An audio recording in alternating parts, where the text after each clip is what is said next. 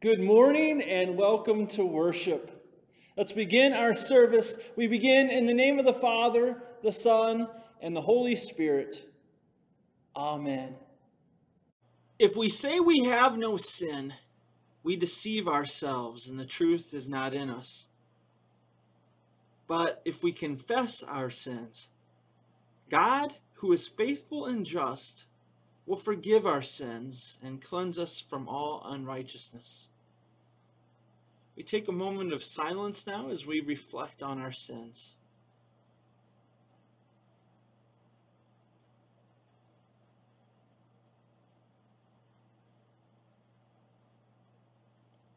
Let us then confess our sins to God our Father.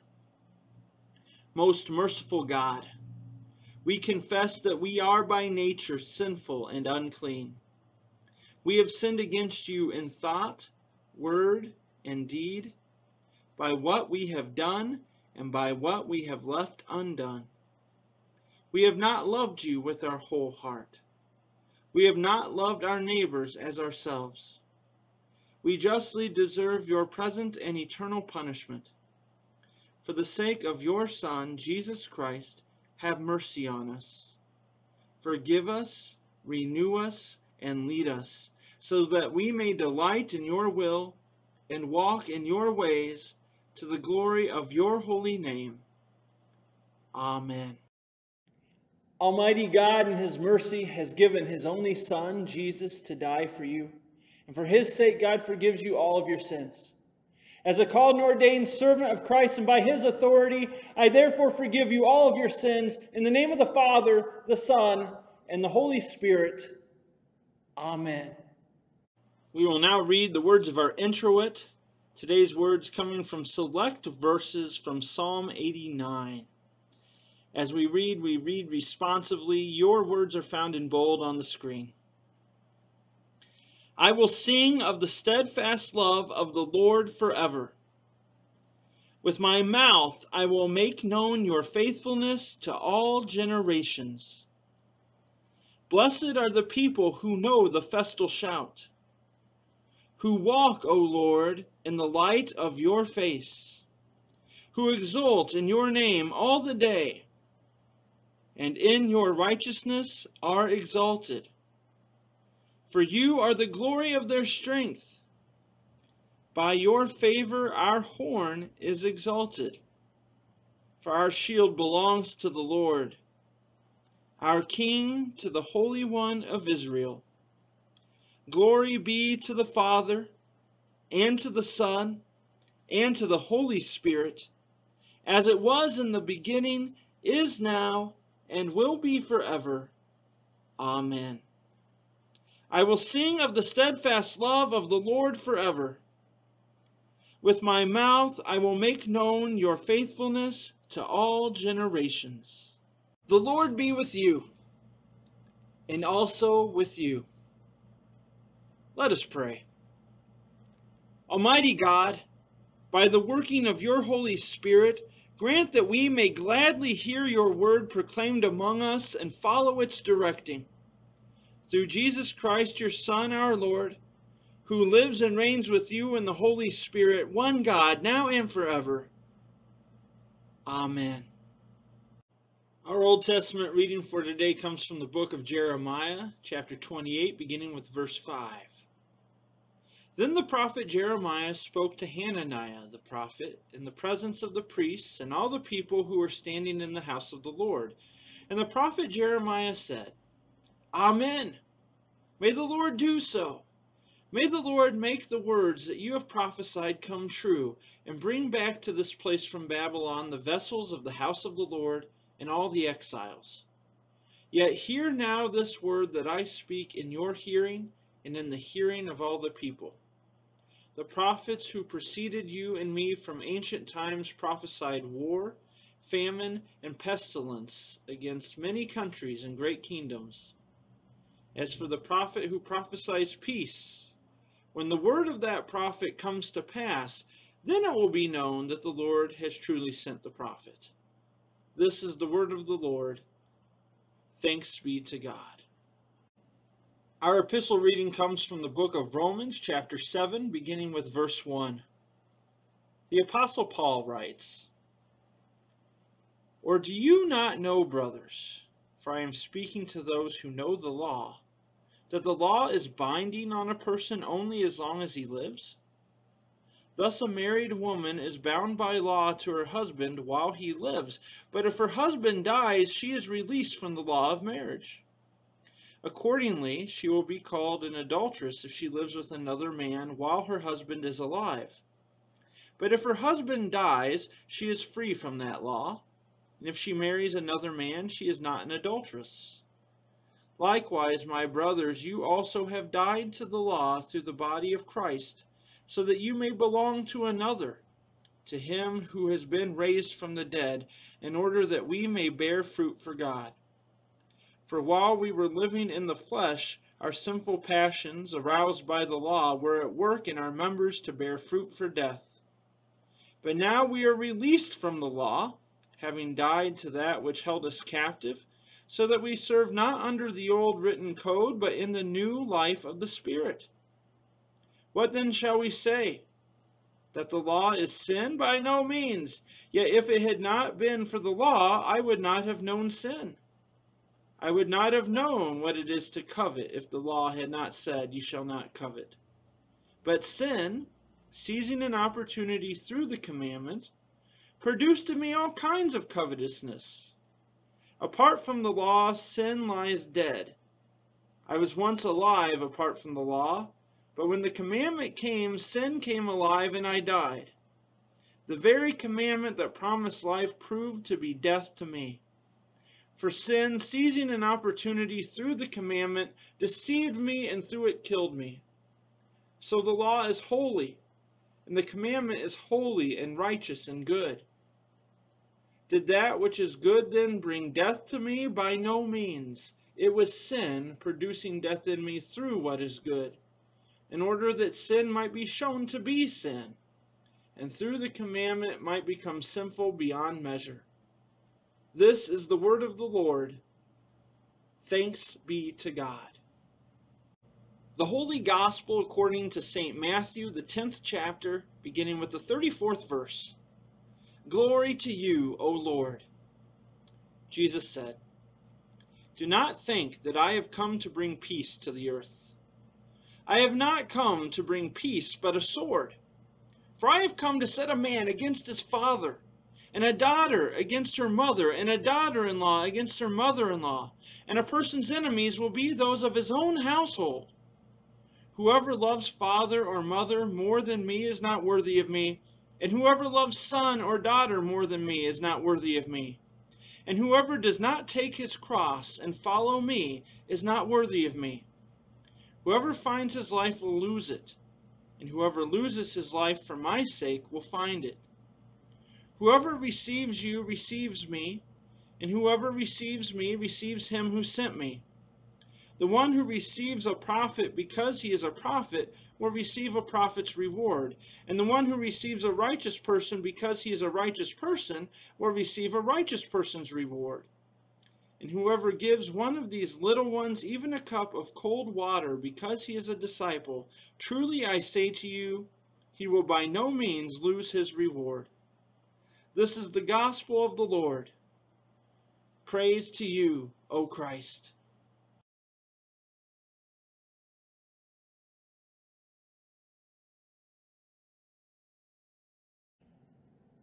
I invite you to please pray with me. Lord God, may the words of my mouth, may the meditations, may the thoughts of all of our hearts, all of our minds be pleasing in your sight. Lord, our rock and our Redeemer. Amen. You know, it's been a while now since we've been in lockdown mode from COVID-19. And yes, things are getting better, restrictions are being lifted, but things still aren't quite normal just yet. You know, throughout this lockdown, my family, we've tried to keep things as normal as possible. One thing that we've done each Friday, we've tried to make it a tradition to eat out each Friday. Now, obviously, we couldn't go out to a restaurant, but each Friday I would go to a local restaurant and bring some food home for supper. Sometimes I'd go to a restaurant here in town. Sometimes we'd go out to Grand Island. Sometimes I'd stick to the tried and true of fast food. Other times I'd order carry-out from a nice sit-down restaurant. Now, there's one particular sit-down restaurant in Grand Island that my family, we really enjoy. Now, we don't eat there a lot because it gets quite pricey to eat there, but we'll eat there once in a while. During this lockdown, this particular restaurant introduced some family meal bundles. And in the early days of the lockdown, these bundles, they had a lot of options, and they were pretty affordable. In fact, I could order 2 family meal bundles and spend less than $50. Understand this, it costs almost $50 to feed my family of 7 at McDonald's, so this was a no-brainer. On more than one occasion, I grabbed some food from this restaurant and brought it home on a Friday. The first time we did it, we were impressed. I had ordered 2 different family meal bundles. One was with a huge tray of pulled pork, barbecued pork. The other was with chicken strips. Each meal came with a large salad to share, plus bread and 4 sides. So a lot of food when you're ordering 2 of these meals. It was a great experience. And so it was with great enthusiasm that I placed my second order of carryout from this same restaurant a few weeks later. This time we wanted to try something out a bit different. So this time I ordered 2 of the cheeseburger family meal bundles. Each bundle came with 4 cheeseburgers plus the salad and the bread and the sides. I had eaten the cheeseburgers from this restaurant in the past. Loved their cheeseburgers. So I was envisioning 8 large, juicy, fresh grilled burgers. But when I got home and we opened up the containers, we did not have 8 large, juicy, freshly grilled burgers. Instead, we had 8 tiny, flimsy cheeseburgers. These are the same ones that they include in the children's meals. I was disappointed, but I thought, it's still going to be good. I mean, it's from my favorite restaurant. It's going to be good. We got plates ready. We sat down at the table. We prayed. We each took a bite of our cheeseburger. And the patties, all 8 of them, were raw.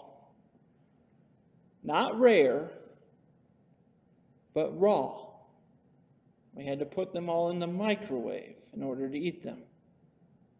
In the end, we had a bunch of small, processed, over-salted microwave cheeseburgers with some fries that had gotten way too cold by the time we were ready to eat. Our first carry-out experience with this restaurant had been great. The second one, not so much. It was not what we had expected. I think we can say the same thing about the year 2020, right? It's not been what we expected. I remember going back to the end of December, a lot of people being excited for a new year. Now, I cannot remember with certainty what was so terrible about the year 2019, but I do recall a number of people who were ready to say goodbye to what they had seen as a terrible year and welcome in a fresh start. Now, 2020, when it started off, at least for me, it was a great year. I mean, the Chiefs finally won the Super Bowl. It was a great start to the year for me. But soon after that, everything began to fall apart in our world. From wildfires in Australia to a global pandemic to stay-at-home orders to a collapsing economy to murder hornets to murder to protests to riots, to anger, to confusion, to chaos, to change. The year 2020 has not been what we expected. You know, when we hear God's word, when we read Scripture, sometimes we hear things that we are not expecting. That is certainly the case with today's readings. In our gospel reading, Jesus says, "Do not think that I've come to the earth to bring peace. I have not come to bring peace, but a sword." And then Jesus talks about families being split apart, family members turning against one another, all because of Jesus. You know, when we become Christians, I don't think any of us hope to see our families crumble and fall apart. And yet today, Jesus says, "Whoever loves family more than me is not worthy of me." Those are difficult words. Those are unexpected words that we hear today from Jesus. And yet, as surprising as Jesus' words are today, I'm even more surprised about what Paul has to say in our reading from Romans. In today's reading from the book of Romans, Paul tells you to end your marriage. And yes, you heard me right. In today's reading from the book of Romans, Paul tells you to end your marriage. Now, before you begin to frantically page through your Bibles, let me explain it. In today's reading, Paul says that when someone dies, their marriage is over. The surviving spouse is no longer held to the marriage commitment. They are now free to belong to someone else. They are now free to marry someone else. They are now free to love someone else. They are now free to have children with someone else. Paul says you were married to sin. Sin was your spouse. You loved your spouse. You were passionate for your spouse. You proudly bore children for your spouse. You proudly bore fruit for sin, fruit for death. But now you have died. In Christ, you have died. And having died, your marriage to sin is now over. You are now free to marry someone else. You are now free to belong to Jesus, to love Jesus, to be passionate for Jesus, and to bear fruit for God. In today's reading from the book of Romans, Paul tells you to end your marriage to sin and to be married to God. Now, with that explanation, this reading probably does not seem all that confusing or unexpected, right? I mean, what's the message? Turn away from your sin, turn back to God. We hear that message a lot in Scripture. But do you know what is surprising, what is unexpected in today's reading? You have spent your life married to sin. And in that marriage, you have done some terrible things, some dirty things, some shameful things. And now here you are available again. And the perfect, almighty creator of the universe wants to choose you as his bride. You know, when I look at myself and my sin, I'm left asking, who would possibly want me? And God, of all people, says, I do. And what's even more unexpected about this is what God does in order to make me his own. He becomes like me. He becomes a man. And he suffers for me. As a man, he goes to the cross. And he dies for me. And it gets even better. Because 3 days after Jesus dies on the cross, he does something even more unusual, even more unexpected. 3 days later, he rises from the dead. And now in your baptism, you are united with Christ in his death. And having died, your marriage to sin is over. And having been united with Christ in his death, you are also united with Christ in his resurrection, that you might live forever as his bride. You see, the thing that's most unexpected about today's reading is actually what we've come to expect from God every day. Every day, we take God's love for granted. Every day, we take the cross for granted. We fail to recognize just how unusual and unexpected God's love for us truly is. God loves you so much that he was willing to give up everything he had to make you his own.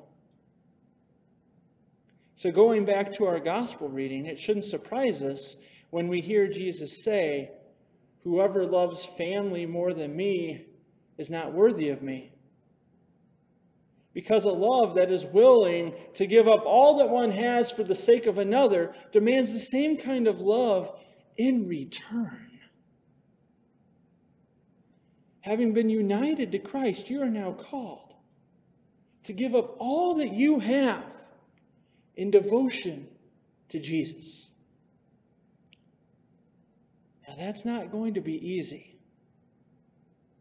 It means saying goodbye to your first husband, and you loved your first husband. It means saying goodbye to many things in this world that you've become attached to. But let's face it, sin is a terrible husband. Saying goodbye to sin means saying goodbye to years of abuse. It means saying goodbye to shame and guilt. It means saying goodbye to death. Today's reading from the book of Romans. We are called to do something that at first sounds rather unexpected. You're called to end your marriage. You are called to end your marriage to sin. To end your love for sin. To end your passion for sin and stop bearing his children. Instead, be united to Christ. Love Christ. Be united to Christ and bear the fruit of eternal life. Amen. I now invite you to join me as together we confess our faith using the words of the Apostles' Creed.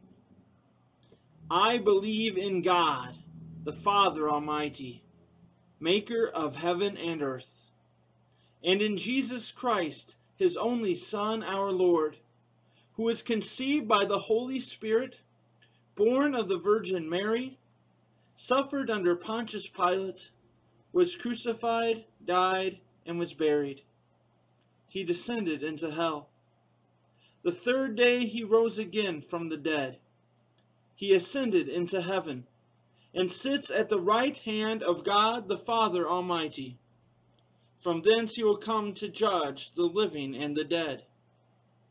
I believe in the Holy Spirit, the holy Christian Church, the communion of saints, the forgiveness of sins, the resurrection of the body, and the life everlasting. Amen. I now invite you to turn with me to the Lord in prayer. We pray. Most merciful God, Lord of heaven and earth, we pray for you to rule and govern your church and all pastors and ministers, that we may be preserved in the pure doctrine of your saving word, defended against all adversity, and protected from all adversaries, that our faith may be strengthened and our love increased. Lord, in your mercy, hear our prayer. Most merciful God, Lord of heaven and earth, we pray for those suffering want, trouble, sickness, anguish, and grief in this world. Hear us as we pray for those names that we carry on our hearts. Give them courage to stand firm in their afflictions and patience until the day of your deliverance. Lord, in your mercy, hear our prayer. Most merciful God, Lord of heaven and earth, preserve us from disease and every evil. Give to us favorable weather and cause the fruits of the earth to prosper, so that we may enjoy them in due season and offer you praise and thanksgiving for all your goodness to us. Help us to serve where our skills and abilities may be of good use. Bless the arts and music that we may please you and be encouraged by all that is good, right, true, and beautiful. Lord, in your mercy, hear our prayer. Most merciful God, Lord of heaven and earth, give to all husbands and wives grace to live together in love and faithfulness. Bless the homes and families of your people, that they may be places where your name is honored and love is nurtured. Lord, in your mercy, hear our prayer. Most merciful God, Lord of heaven and earth, we come to you with thankful hearts, thanking you for the gift of life. We lift up to you all mothers expecting new life in this world, praying for Nicole, Rebecca, and the children in their wombs. Lord, we thank you for the life given to Diana as she celebrates her birthday this week. We thank you for the new life that we have in you through the waters of baptism. We lift up to you Robin and Ian, who both celebrate their baptismal birthdays this week. And we thank you, Lord, for the gift of marriage as we lift up to you Kurt and Sue, who celebrate their anniversary. We also thank you for all who serve to protect and preserve our lives. We lift up to you Mark, Miles, Jonathan, Zach, Max, Caleb, Cody, Devin, and all who serve. Lord, in your mercy, hear our prayer. All these things we ask in the name of Jesus our Lord, through whom we are bold to call you Father, and in whose name we pray, trusting in your mercy and confident that you will give answer to our prayers. Through Jesus Christ our Lord. Amen. Lord, remember us in your kingdom and teach us to pray. Our Father, who art in heaven, hallowed be thy name. Thy kingdom come, thy will be done on earth as it is in heaven. Give us this day our daily bread, and forgive us our trespasses, as we forgive those who trespass against us. And lead us not into temptation, but deliver us from evil. For thine is the kingdom, and the power, and the glory, forever and ever. Amen. And now we receive the blessing of our God. May the Lord bless you and keep you. May the Lord lift up his face, shine on you, and be gracious to you. May the Lord look upon you with his favor and give you his peace. Amen. This brings an end to today's worship service. We've had a number of announcements that have been in our bulletins, a couple things that I'll share with you, and then one new announcement that I shared for the first time last week. First of all, we are collecting UPC codes from Best Choice labels. Best Choice is a brand that you can find here at the Aurora Mall, here in Aurora, the grocery store. We're collecting those for the preschool, and want to encourage you to bring those in. We've already had a large number collected, enough for Deanna, our preschool director, to turn some in already. And she says, thank you for that. I want to encourage you to continue to bring those in. Second of all, we are going to have a cookbook for our 10th anniversary here at Cross of Christ in October. And this week, July 1st, just a couple days away, is the deadline. It's the deadline for submitting recipes online, also the deadline for ordering cookbooks. If you need a form, if you need to do that, please send me a quick email and we can get you what you need and get all that taken care of. Finally, I announced this last Sunday, I have received a call to serve as the pastor at Emmanuel Lutheran Church in Haxton, Colorado. This doesn't mean that I'm going anywhere right now. It's simply the deliberation process. I have 2 calls to consider. One is my current call here at Cross of Christ in Aurora. The other now at Emmanuel in Haxton. During this deliberation process, as I seek God's will to be done, as I seek God's will in knowing where He wants me now to serve, I ask for your prayers. Pray for me, pray for my family. Know that I am also praying for you. Pray for Cross of Christ. Pray for Emmanuel and Haxton. Ultimately, pray for God's will to be done. Go in peace and serve the Lord. Thanks be to God. Amen.